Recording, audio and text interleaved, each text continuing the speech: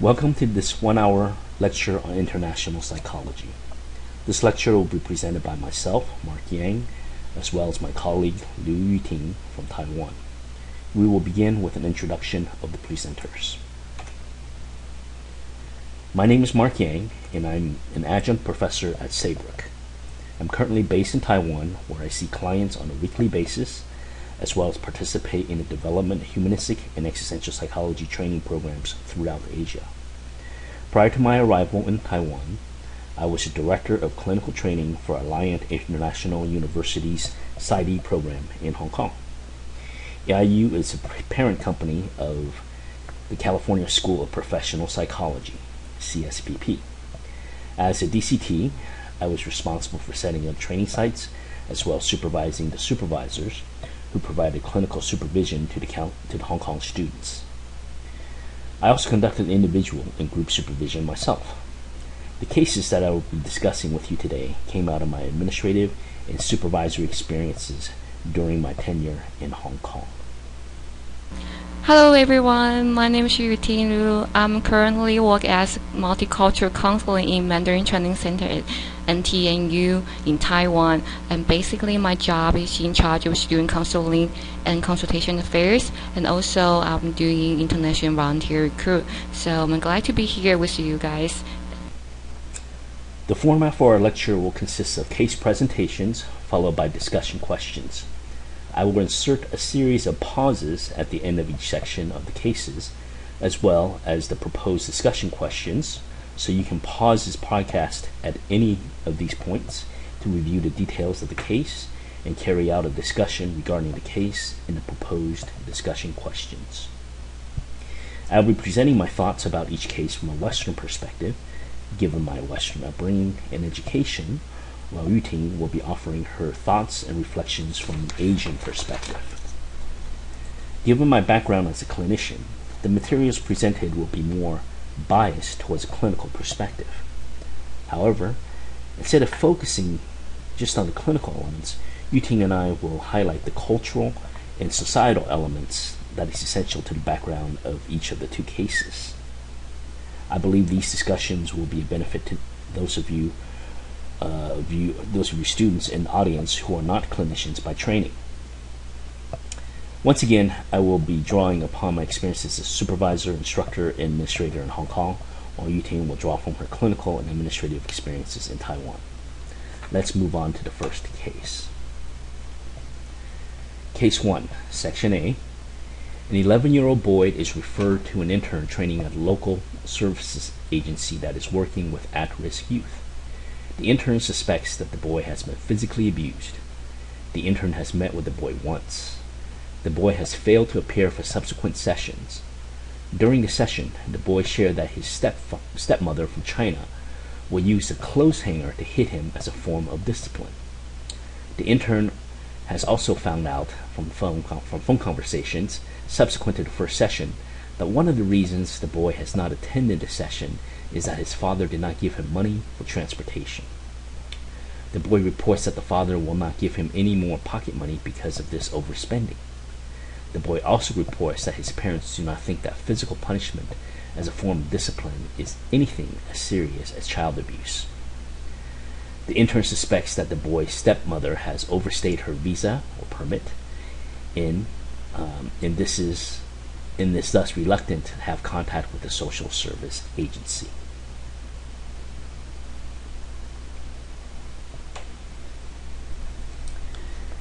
Here are some discussion questions. 1. How would you handle this case at this point? What are your concerns? 2. What are some of the cultural elements of this case?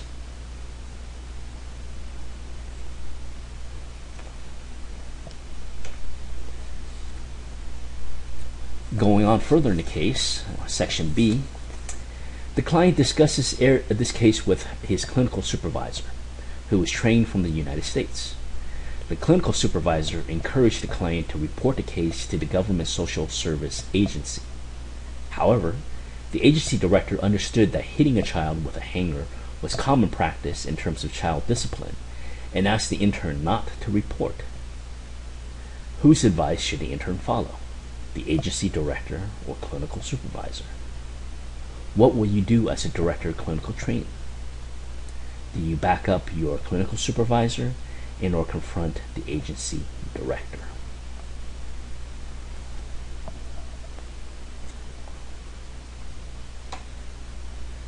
Discussion questions. What is your reaction as you read about this case? How would you advise the student? And one last question. Who makes up the laws? Who makes up the ethical codes?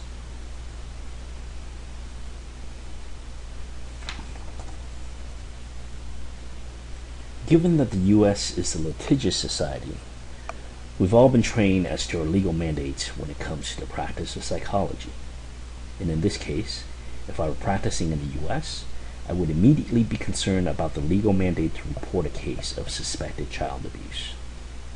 We will run the risk of losing our hard-earned licenses if we fail to report suspected abuse in a timely manner. However, if I'm practicing in a society, what if I'm practicing in a society where there are no licensure requirements nor legal reporting mandates for psychologists? This is the case in Hong Kong. Consider that in Hong Kong there are no Tarasoff types of legal mandate for reporting. Can you imagine? Tarasoff is something that clinicians take for granted in the United States. However, there is no such legal mandate in Hong Kong, nor much of Asia. Of course, Asian clinicians may still choose to break confidentiality in Tarasoff type of situations, but they would do so because of an ethical or moral standard rather than a legal mandate. The decision to report becomes much more ambiguous without the legal mandate.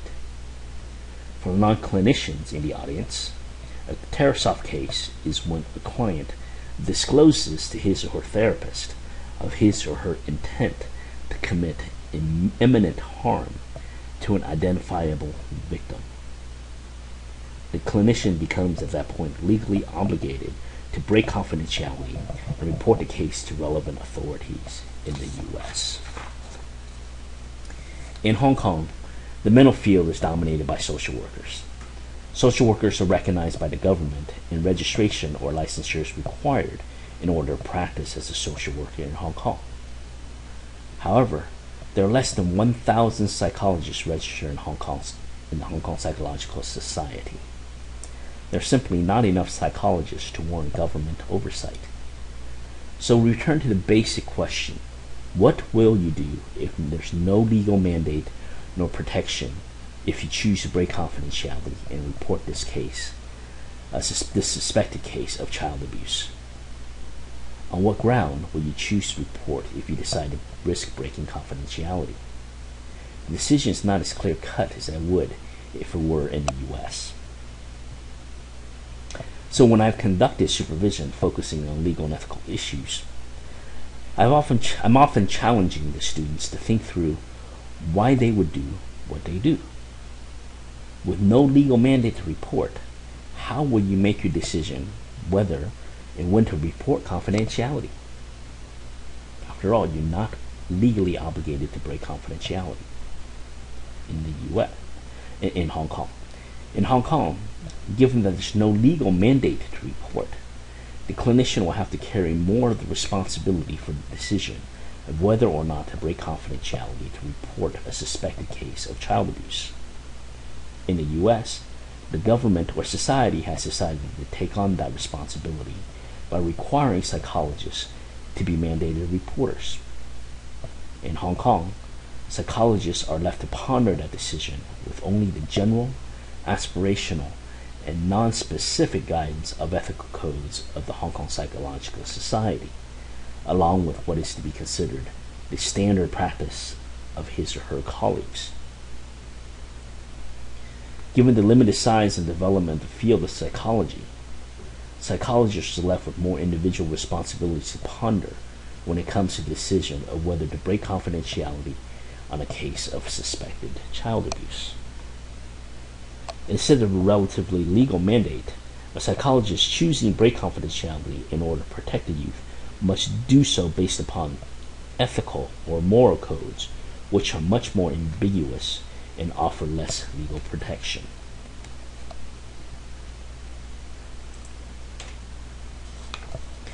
So when one begins to consider the practice of psychology from an international perspective, one will immediately begin to think and reflect more deeply about legal, ethical, and moral standards of practice. The differences in each of these areas may significantly impact the hows and whys of your practice. Consider the legal arena. In Asia, most people mistakenly believe that it is the professional associations, such as APA, which grants one the authority to practice. They think the professional association is the authority. Therefore, they all want to follow APA standards when it comes to training and licensure. I have little success explaining to them that APA is just a professional body without the legal authority to grant licenses or enforce training standards. Indeed, the field of psychology has matured to the point in the U.S. where it is of sufficient concern to the society at large, such that the government has set up boards to require and monitor the licensure and registration of psychologists. We all know those boards well, don't we? These boards are set up in order to protect the welfare of the public and are less politically biased compared to how things are run here in Asia. In Hong Kong, there are no such protections of the public when it comes to the practice of psychology. As I mentioned earlier, there are no licensure requirements for psychologists in Hong Kong.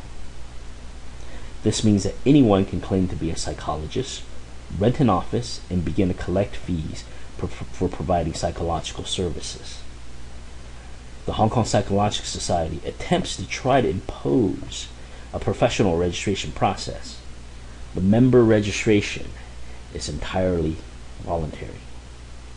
It only has the limited authority to withdraw the membership of its members, but it cannot stop them from practicing psychology. They have limited powers. The field of psychology is simply too small and too new to warrant the government's attention. Hong Kong Psychological Society have been trying to set up a statutory registration for the past 20 years with little success.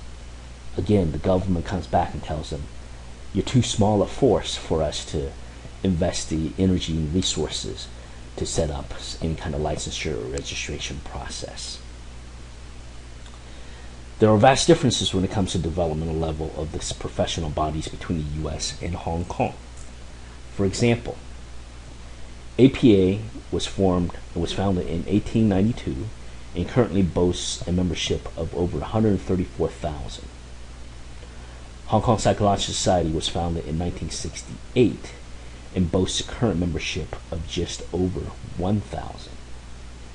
In regards to disciplinary action, Hong Kong Psychological Society recently just concluded their first case of disciplinary action in the history of the organization. The case involved a member practicing outside his or her area of competence, which I have observed to be quite a frequent practice here in Asia. The member misrepresented his or her professional qualifications and practiced false advertising. The prosecution of this case nearly drained the coffers of the society in Hong Kong. The offender's membership was eventually revoked, and of course the member threatened to sue the society. The president of the society, the Hong Kong Psychological Society, shared that the entire disciplinary process was extremely exhausting, but significant for it signaled a developmental milestone of the society as a whole. The amazing reality of the situation is that the member is still continuing to practice psychology, for Hong Kong Psychological Society lacks the legal authority to prevent him from continuing his practice.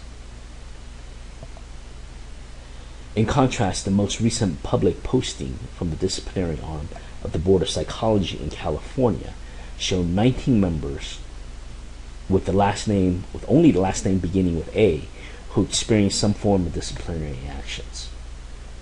All that to say that in the U.S., disciplinary actions are much more commonplace, and the field of psychology is much more further developed in the United States. So I bring up these legal and ethical differences to highlight the fact, and in regards to the case presented earlier, Even though the clinician's eventual decision may be the same, for example, to break confidentiality and report the case of child abuse, the reasons and possible consequences for the clinicians will be very different. The clinician in Hong Kong will have chosen to break confidentiality for legal or moral reasons, for there will not have been the legal mandate or protection to break confidentiality. And as to the adherence to the ethical codes, that would be entirely voluntary with little possible consequence for failure to abide by the ill-defined code. Before the decision as to whether to report or not, the clinician will need to consider whether the presented case can be considered child abuse. To many of us from the U.S., this is a relatively clear case of child abuse. The U.S. trained supervisor advises the trainee to report the case to the local government social service agency. Many of us in the U.S. will not think twice about determining that hitting a child with a clothes hanger constitutes child abuse. However, this was common practice in Hong Kong, and the agency director chose not to report. How could this be? What cultural elements are at play here? So Yu Ting now will discuss the case with you from an Asian perspective. In this section, I'm going to talk about the parent-children relationship with CU students here. Parent-children relationships very interesting topic in Taiwan, and then I can give you many examples about why in this case a lot of counselors, when they deal with children abuse cases, they are struggling whether they should report or not. Because in Taiwan, when the children are raised, they usually will look up their parents. They will look up their parents and see them as the example, the good example. And they are very passive, receiving all the suggestions from the parents. So all the parents, their love and their preach, or even they're using the hammer to do the punishment. The children, when you ask the Taiwanese children, they always will tell you about, well, as long as they are not put me in the desk, otherwise I will take that as the affection from the parents. So even there is an old saying, when the teachers or when the parents they use the stick to hit the children's butt or the hands. They usually think the harder they put, the most they show their more care, they show their love on these children or on the students. So this belief has been passed many generations. So it's not easy to be changed nowadays. So even right now, the parents, when they take the students when they take their children to the school, they usually will tell the teacher, don't worry, save your concern. You can do, when my children is not misbehavior, you try to, punish him as much as you can. I just want you to correct his misbehavior. Or if he have done something wrong, just preach him or preach her and tell him, or maybe just call me, because I want you to grow up to be righteous guy or righteous, no matter what kind of means you can do, just make sure he's not doing something bad. But deep inside, they are not thinking about, probably the parents or probably the teachers, they are thinking about maybe the punishment is not the only way to educate the children in Taiwanese society. I have to say, we have to change in this thoughts for a couple of years. Now the teachers hesitate to punish the student, but most of the teachers, they still have to hold this thought. They have to punish students, otherwise they cannot change their behavior. And also students will think about, punishment also is the basic way and quick way for the parents and teachers to correct my behavior, so I should follow. Then speak of punishment, speak of the why you may doubt why they so receive the punishment, because like I said earlier, we have to educate by the Confucius thought. So there is the old saying like 父慈子孝啊，兄友弟恭啊，尊敬师长. So this Chinese phrase I just spoke, it means we have to respect our older authority figure like teachers and parents. So whenever they do, we have to respect every behavior that shows on you must come with a reason, and that reason means they care about you and it comes from the love. So that's why children that's why when the constant means the children abuse and children and they think that's abuse when the parents use the hammer or maybe use a knife to threaten their kids. Why the counselor they also always hesitate to report, because they have to think about, sometimes they will think about the children they hesitate, they don't want their parents to be reported, because once their children be reported, they are going to have a fear of losing their parents. They are not going to see their parents again. So they rather just deal with the parents threaten them sometimes instead of losing their parents forever. So that's why that's one difficulty the counselor when they see the children abuse, they have to think about whether she report or not. And here, if I'm going to deal with these certain kind of cases, if I notice or suspect that the parents really threaten the life of these children, I definitely have to report that. However, I also will think about, what if I report, if I'm going to put these children into the dangers of not losing his parents here. So I have to also consult with the social work institute and see if there's another way. Maybe just have these parents receiving maybe certain hours amount of education, training, or literature, and helping them understanding that parenting may need to correct it or justify to the other way instead of using the punishment. That might be another solution I can do. Or sometimes I have to report to the social worker, because usually when the helping professional they not suspect there is a family they have been through the children abuse, or maybe some people neighborhood report one family have the children abuse cases, usually we already have a record already.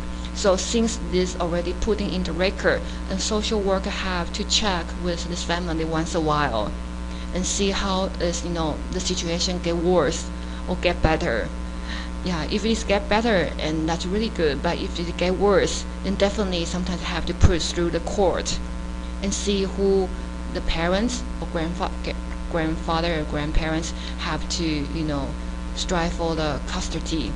So that would be another problem has to go through, because if the cases have to be worked that far, have to work with the custody, then the children here, we have to follow up with children for many years until he is 18 and see how it's been educated, how it's been trained by the other adopt parents or grandparents, and see how it's going well.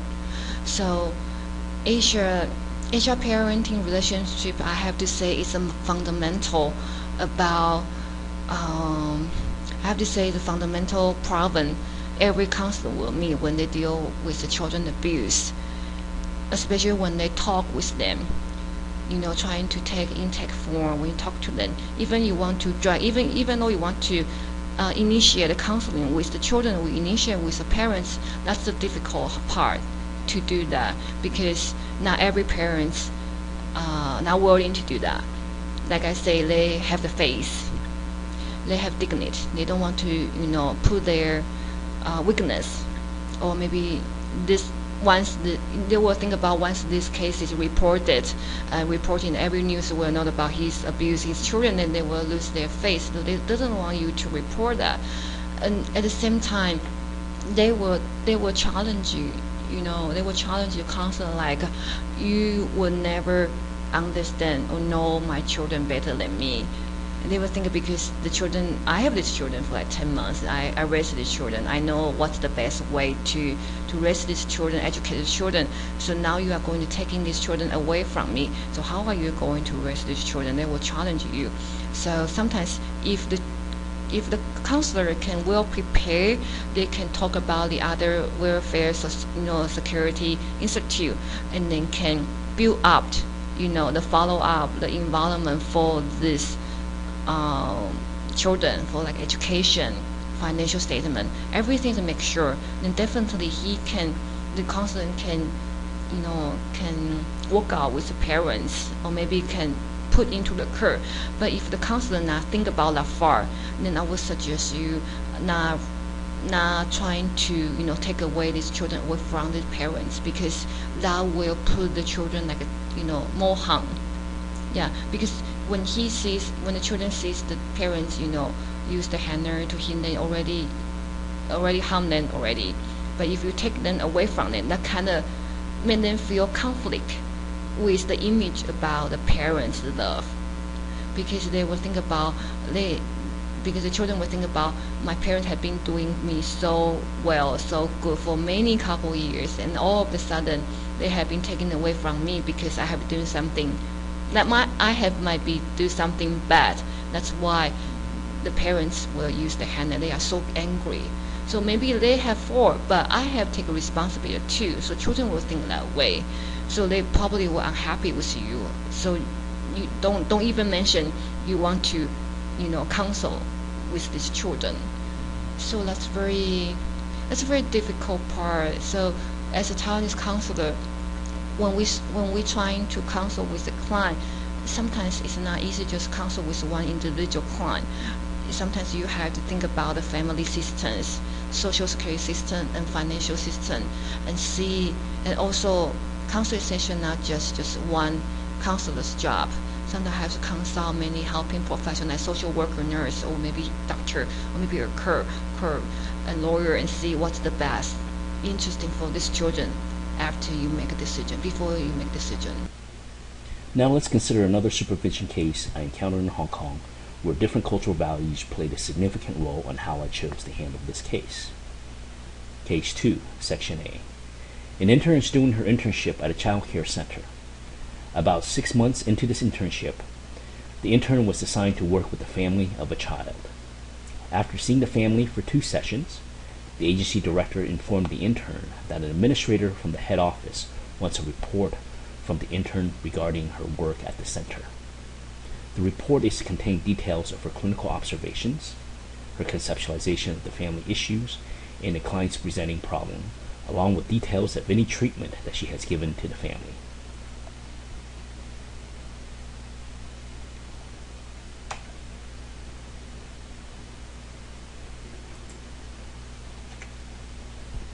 Student discussion questions. Why do you think the administrator wants the report? How do you think the administrator and/or the agency views the intern? What are the legal and ethical concerns here?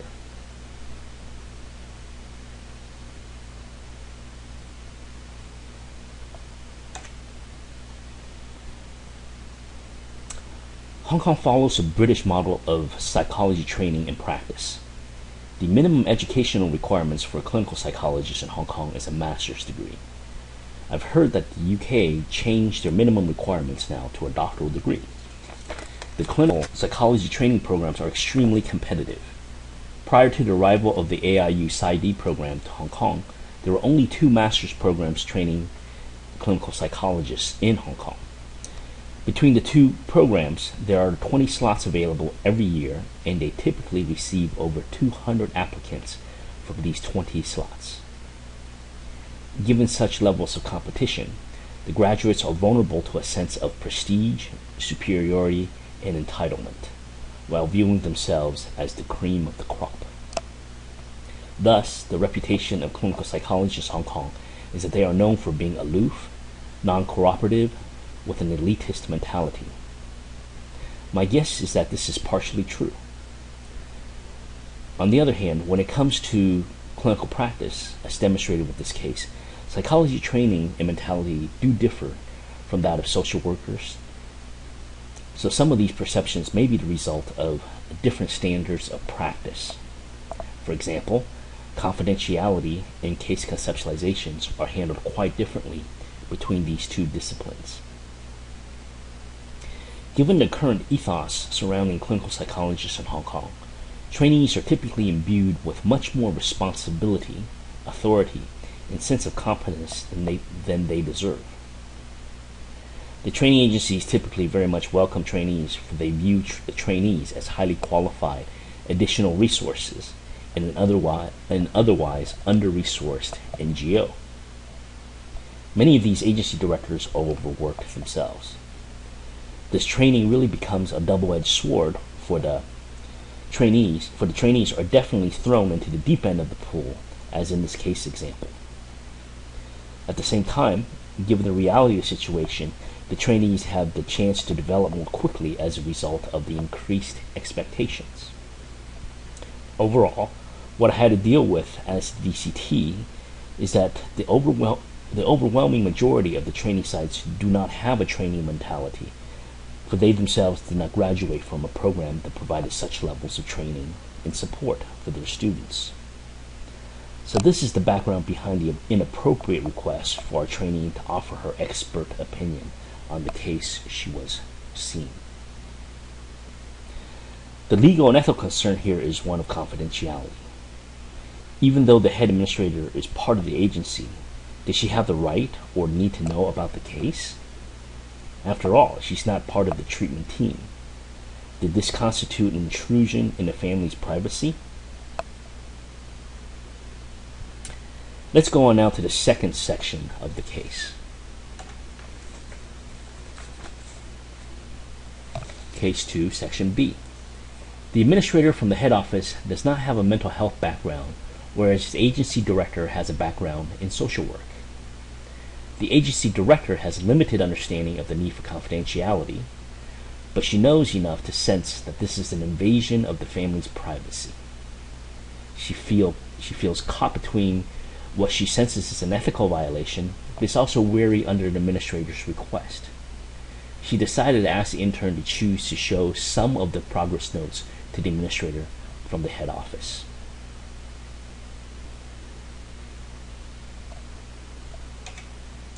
Student discussion questions. How would you advise the intern in this case then? What are the cultural elements at work here? And how does ethics apply in this cross-cultural case?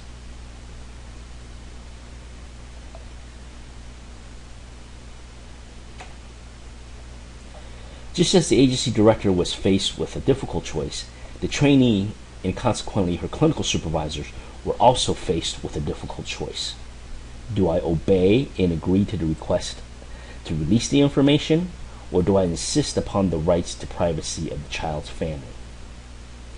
This is truly a difficult choice, for there are a number of strong cultural elements of practice here. Indeed, how do ethics and standards of practice apply in this cross-cultural setting? The question that the clinical supervisors and I often were confronted with were, should we follow a U.S. standard of practice and risk alienating the hard-won trust of the local training agency? After all, this is their home turf and we are their guests. Even though, unlike U.S. training sites, these training sites did not have to provide the on-site clinical supervision, but they did not have qualified supervisors, as nearly all of the NGO sites that we worked with did not employ a clinical psychologist on staff. So a related question is, should we apply U.S. standards of training requirements to the local setting? To put it simply, should we rock the boat? On the other hand, do we have the responsibility to improve upon the local standards of practice? Can we do this with humility?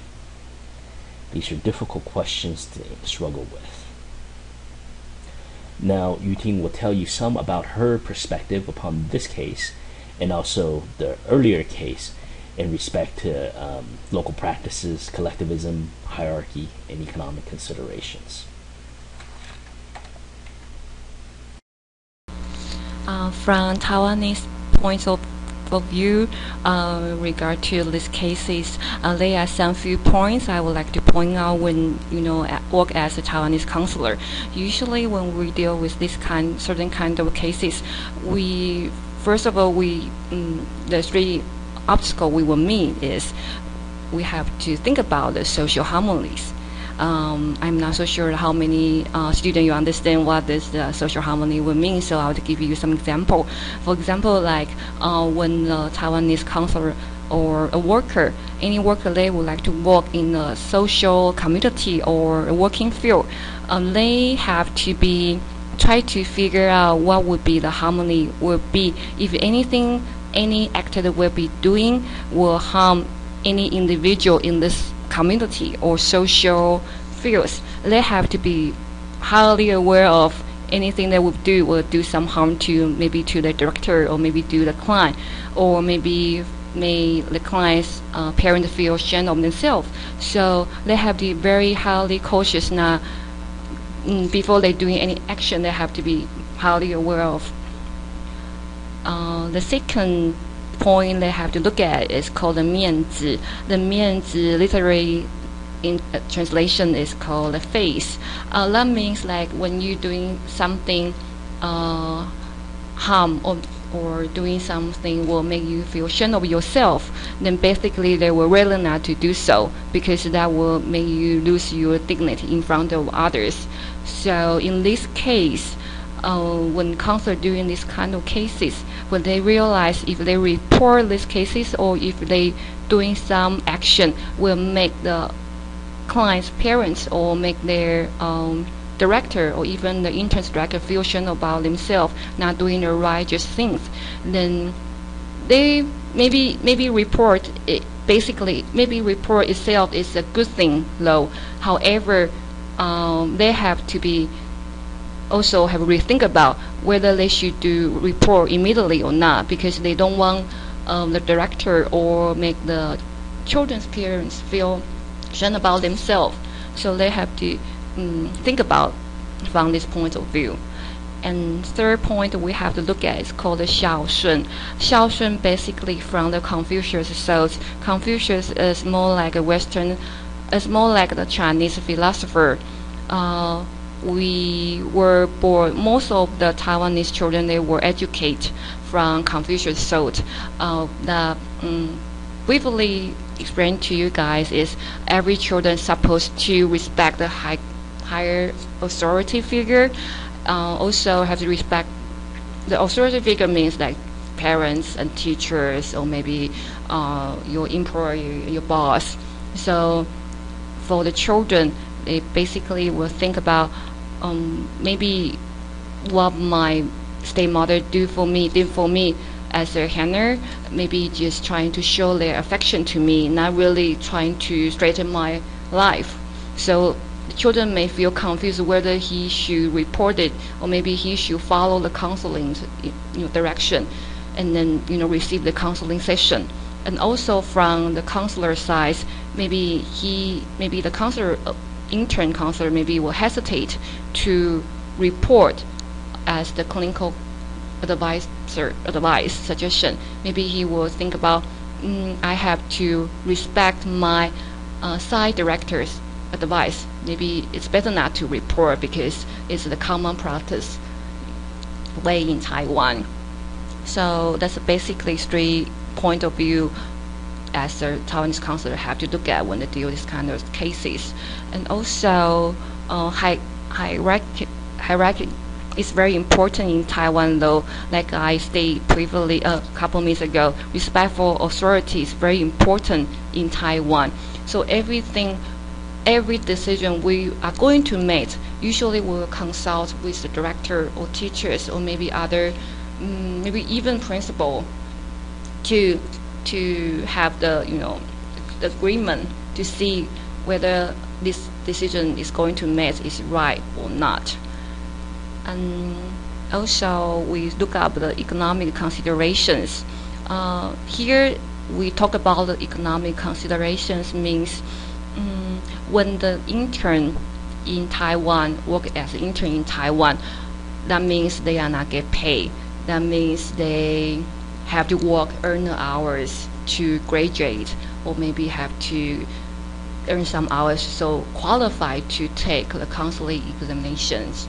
So when they are doing things, they will think about whether they are going to do will jeopardize they receiving this credit from their director. So that means if they are not really compromise or not really follow director's suggestion, maybe they will lose their job, maybe they cannot graduate smoothly. And also, we talk about the need to wear multiple hats. That means when they are working as an intern, sometimes they will receive different kind of conflict suggestion. So they cannot really, to do whatever they think is the right thing to do. They usually have to consult the director or bosses. And in this case, this intern has two director.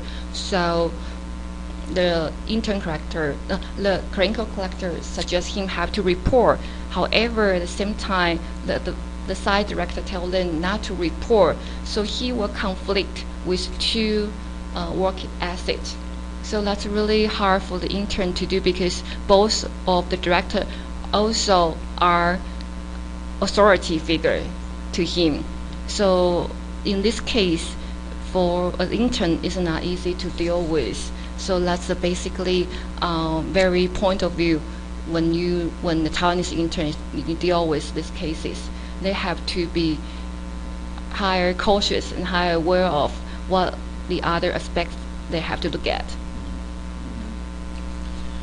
So just a point of clarification, the Xiaosun has to do with filial piety in terms of obeying authority. So is it true to say then, Yuting, that here, on one hand, you have professional ethics that guide what one should do, but at the same time, you also have all these different other considerations in terms of social harmony, 面子, 孝顺, and hierarchy. So how does one balance, what to follow, these set of professional ethics and guidelines, or these very powerful social forces that are also at work? How does one reconcile these two, sometimes conflicting forces that guide what you should do? How do you try to make sense of that in your own work sometimes? That's a really tough question, and then tough question for me to answer though, because it depends. Indeed, actually there is a guideline, the working ethic guideline to guide the helping professional like the counselor to follow with. Like they are not allowed to. If they see the abused children, they definitely have to report. If they are not report within the 24 hours, they definitely will give fine. All the helping professional knows about this ethic. However, in Taiwan, we tend to, maintain the social harmony. For example, we see about family is the family as a whole has to have father and parents and children in there, and that's called a good family. So what if I'm going to report and this children's mom is going to taken away from these children, and then probably the counselor will hesitate to report. Maybe he has to consult with the maintain the family harmony, so he probably will rethink about that. Well, probably not just report it. And also, when you deal with the cases, it depends where you work. If you work in helping professional center, counseling center, and then all your colleagues, your director, they are all educated from. They also have the, counseling training experiences. So definitely they can give you, the better idea of how to deal with this counseling session. However, in Taiwan, not every counselor can work as a student counseling center. Sometimes they work as the business company. Sometimes they work at elementary school. And in the elementary school or junior high school or senior high school, they don't really have the student counseling center. They just have the counselor teacher. Then counselor teacher usually just work with the teacher, like English teacher and history teacher. So when you trying to deal with these cases, then all you can consult with, when you have the problem, all you can consult with is from different kind of background training teachers. So not every given suggestion is really appropriate for these cases. So it's kind of sad to say that not all the counselors, they really can deal with the cases very smoothly. Sometimes really have to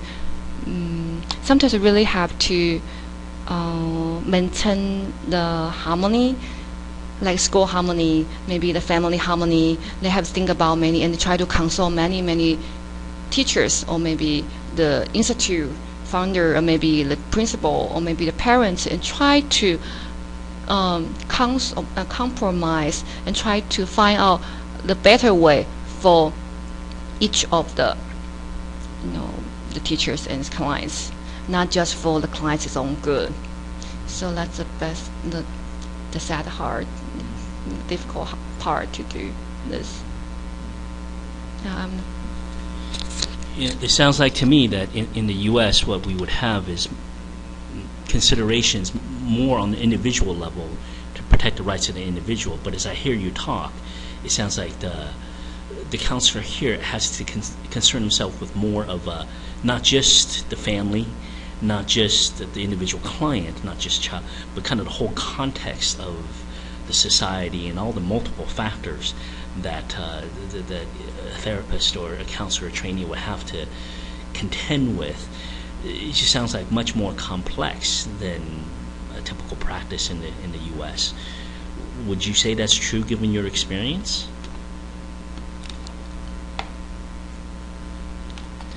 Okay, why don't we move on to the next section here, and then we'll continue on. Let's move on to this final section of the second case, Case 2, Section C. Furthermore, this episode has caused the intern to reflect upon the issue of confidentiality and the security of the treatment records. Currently, her clinical files are filed in a separate location under lock and key, away from the rest of the children's records. Even this practice of keeping extra records required negotiation and additional staff training. However, from previous experience as a school social worker, she knows that at a moment of crisis, or when the school personnel is having serious struggles with a child's unruly behavior, they will often seek all forms of information and fears that the security of her records may be compromised. This common practice is not all that frowned upon.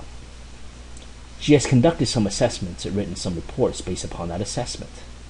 She also knows that the files contain testing materials, including answer sheets, with raw data that are not easily interpretable to people without training. And last but not least, the intern's training rotation will end in 6 weeks, and she is unsure if another trainee will follow her to this child care center. She fears for the security of the records after her departure. What should the intern do in regards to records retention and security?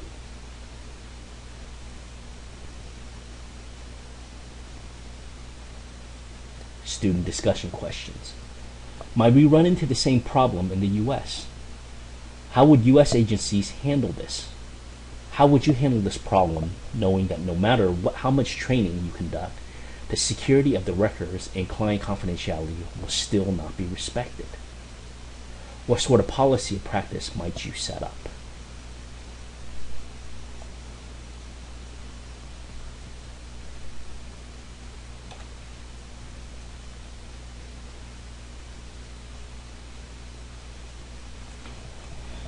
My experience in the various places I've trained and worked at is that record security is something that I never really had to think about. Now that I've taught and practiced in Asia, I realize that it's a sign of the development in the field of psychology in the U.S., and that I've always taken record security for granted in the U.S. I realize that the support staff all have had some sort of training in that the basic respect for confidentiality is something that is not part of human nature and normal behavior. that it requires training and is part of what it means to be a professional. These things I took for granted in the U.S. I also realized that confidentiality and the basic right to privacy is perhaps one of the better parts of a more litigious society, and that those rights are protected by law. Having practiced and engaged in training out here in Asia, I realized that there are varying degrees of privacy for what I've taken for granted in the U.S. For many of the training sites, there was simply no secure place for records to be kept, and these training sites needed to be created through negotiation. These record storage sites needed to be created through negotiation. Part of that creation meant limiting the access to the records to only people who needed to know. This is a big challenge in many of the places that we place students. For example, one of the better places in terms of records security was a training site set up at a community medical clinic. The medical clinic had a very good record storage system that was designed more for easy retrieval than security. Nevertheless, the setup they had already had was much better than what we experienced and what we saw in most of the other training places. Nevertheless, we still had to negotiate with the doctors and nurses to keep our records in separate locations in order to protect the client's privacy. We did not want nurses, administrative staff, or even the doctors to view the records without the client's consent. This would have been a basic agreement of understanding in the U.S. However, it took a lot of negotiations and education to finally create such a secure place in that medical clinic. Now Yuting will talk to you about some local. Okay, this session we are talking about confidentiality and record security. So from the Taiwanese point of view, I'm taking myself as example here. Actually, confidentiality, this term is very new to the Taiwanese people. I have to admit not everybody in here have a very clear concept of the confidentiality. So when working as a counselor here, every time I have to have a conflict with dealing to explain what's the confidentiality to the teachers or to the parents or to the school principal, what is confidentiality is about. Because when I deal with the children's cases or student cases, normally most of the time teachers, they are very concerned about how their students perform in class, especially in Taiwan. Taiwan society is more like academic approach, environment. So when the teachers feels like the student in their class, how their performance is kind of not really, performance very well, and their grades kind of a little bit unsatisfied thing, they usually will send the student to the counseling center and to have them to talk to counselor about what the problem is. And so because of that, so teacher usually were curious about how the counseling session goes. So they want to know what's the problem stop their student studying in class, or maybe affect their grades falling down. So when I miss this request from the teachers, I always have the difficulties to explain to them, because I can feel how they concerned about their student, but at the same time I have to keep this confidentiality as the helping professional, because here in Taiwan, if you are not keep the privacy or confidentiality, usually you still will get fined too. And then also we also violate my working ethic, because when every student I talk to them, I also have them to sign the confidentiality agreement. So I already give them my promise I'm not going to reveal their privacy. So when teacher question me, I have to explain to them, well, this student really have the issue to deal with, but because of confidentiality, I cannot tell you. So every time I have to meet a lot of teachers, they are not satisfied with me. They will say, what if my student still not performance well in my class? Are you going to be responsible for that? If this student have something happen to them, are you going to be responsible to them? So I have to explain to these teachers, unless except that they have to show they have doing some harm to themselves, or if they have intention of being doing suicide. Other than that, I am allowed to talk their counseling session to them. So some of the teachers, they can understand that, but not most of the teachers will understand that. They will feel like they will feel like they have to know. Maybe because it's based on like Taiwanese education, they think about the teacher has a responsibility to help the student. So they have a responsibility. They have to in charge, or maybe I have to say they have to control how their students' performance in class and how they're doing outside of class. Even outside of class, they want to know.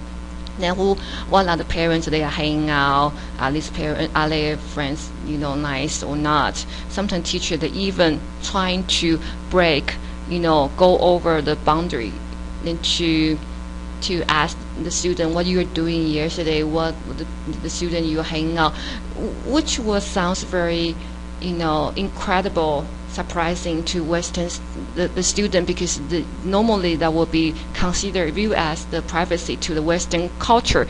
But here, our elder generation, they are not aware of this question are considered as a privacy question to them. So they will just tend to ask them, and when you doubt them, you tell them it's not appropriate the question to ask, they will question me again and say, well, I'm just showing my concern to the student. I'm trying to know what they are doing, and then because they are just a student, they don't know much about how bad the world is. I have the responsibility to watch over them and have taken of them. So that's basically Taiwanese teacher will do here, and they will try to break through the confidentiality and question you and ask you to have to report to them what's going on. So the hardest part to work in this counseling in Taiwan is I have to spend a lot of time to explain to what's the confidentiality to the teachers, and also have to protect my client at the same time. That's the very hardest part to do that. And gossip also is very common. I have to say, very common. I know the Gossip Girl is very popular in America, but in the Gossip Girl, it's very popular in Taiwan too. So here, gossip is very common, and teacher is very, because like I say, they don't have really basic concept of confidentiality, so they don't think, they don't have the standard of value to aware what is supposed to tell to third party and what is not supposed to tell to third party. So they just talk about that when they, when the teacher, usually they work in the same office, they have the break room. Then sometimes they just naturally then talk about, well, there's one student had a problem in my class, and so, and he is affected maybe this disease, or maybe he has a family issue. They just very naturally talk about this with their another teacher. So they know about this is considered a gossip, but they just can aware of this is not supposed to tell. And at the same time, gossiping also reflects the teachers here. Sometimes they are vulnerable, they are not really comfortable about how to deal with the student cases. They usually will consult with the peers a suggestion, like their colleague, the students. So they will ask them about that. So they also, this behavior when counsel with the peer, that also reflect they want to maintain the society harmony, because they don't know how to do that. They don't want to do something look like awkward decision to make. They want to, the decision they are going to make, they want to look like more, everybody would do, everybody's agreement to do the solution. So that's why they like to talk. They like to talk. Then by talking to the peer, by talking to a teacher, so can be, can seeking and maybe the counselor like a better idea, better solution to deal with the student here. Yeah, so gossip is very common in Taiwan, and keeping the privacy is really difficult in Taiwan. I'm sorry, I have to say that, but that's also the same time we are working on this in Taiwan. Most of the helping professionals in Taiwan, they are trying to work very hard, at least pace in Taiwan too. Yeah.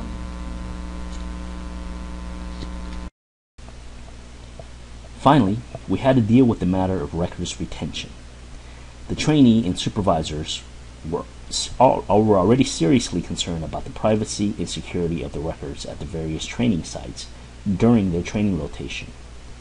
The matter became a greater concern after the end of the training placement, particularly when there might be new students continuing on at the training sites.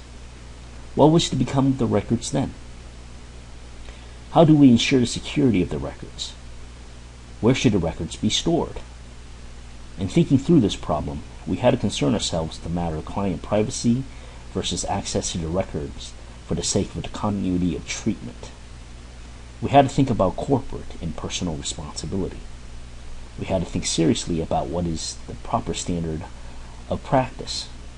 For example, in the U.S., it is against professional practice to take client records home.